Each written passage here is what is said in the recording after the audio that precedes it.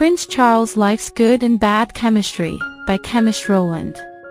Once Adam Sandler said, "Chemistry can be a good and a bad thing. Chemistry is good when you make love with it. Chemistry is bad when you make a crack with it."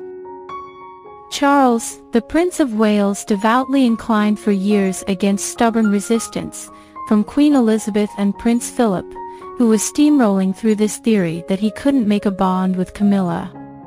The reason for rejecting Charles's theory to become practical was that Camilla's aristocratic lineage wasn't up to the requirement of a relationship for the royal family. She was no virgin. Camilla was already the wife of British Army officer Andrew Parker Bowles. So she was not a suitable match for the Prince of Wales. Camilla knew that promoting from mistress to wife was notoriously tricky in royal history. Charles was told to choose a virgin girl of his own choice. Finding no way to get into a relationship with Camilla, he went on to date several suitable women until he encountered a beautiful, naive girl, Diana Spencer, in 1980, whom he was supposed to make way for them. Charles and Diana intended to secure the future of the Windsor dynasty. The difference was that Charles sacrificed his real love to some extent. But Diana went into this relationship sincerely without knowing the past of the Prince of Wales. It was the betrayal of the Prince of Wales against the loyalty and pure love of Diana Spencer. It was love and arranged marriage simultaneously.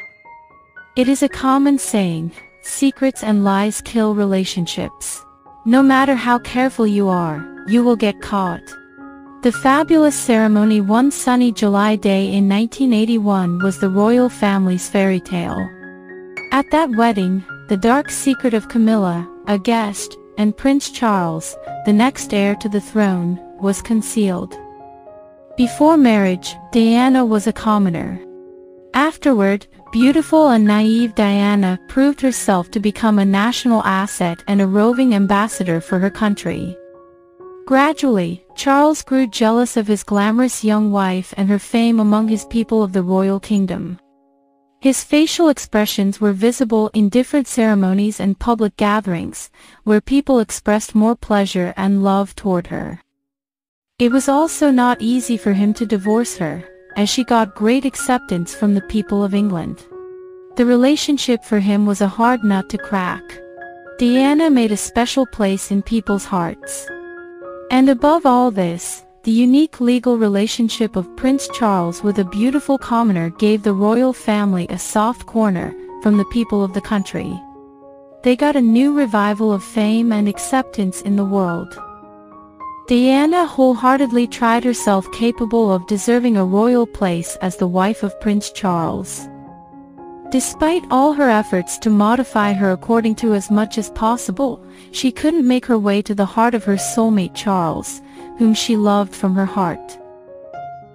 Finding no other solid way to be part away from the better half, he disclosed her secret love publicly, to give a good reason to dissolve the marriage. Charles admitted his long liaison with Camilla in a television interview in 1994. He considered their affair as mirrored and historical romance. Charles's great-great-grandfather Edward VII and Alice Keppel, Camilla's great-grandmother, were lovers.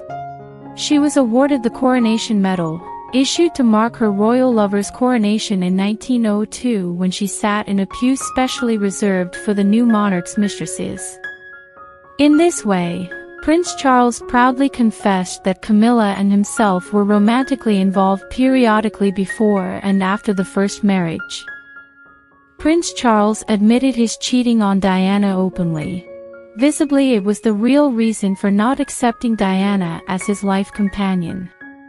Diana wore the revenge dress, the evening gown, for the first time to a 1994 dinner at the Serpentine Gallery in Kensington Garden. The garment has been interpreted as, in revenge for the televised admission of adultery by her husband, Charles. The marriage was going through a difficult period. It was kept very much under wrap before this interview.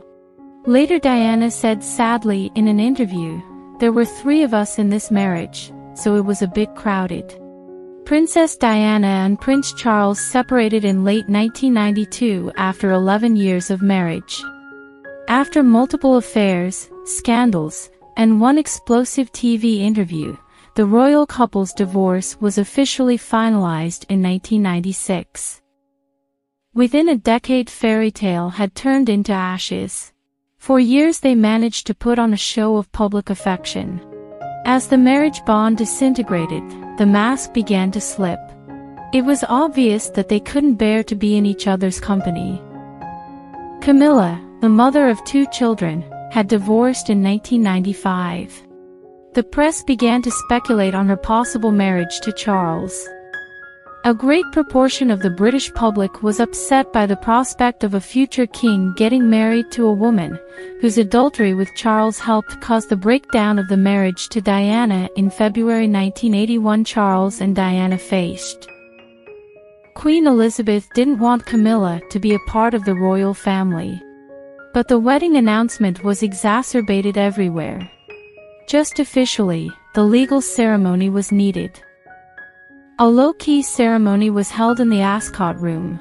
There were no television cameras. Only Camilla's family and Charles's sons, Prince William and Prince Harry, with Queen Elizabeth and her husband Philip, attended that ceremony. How different it all was.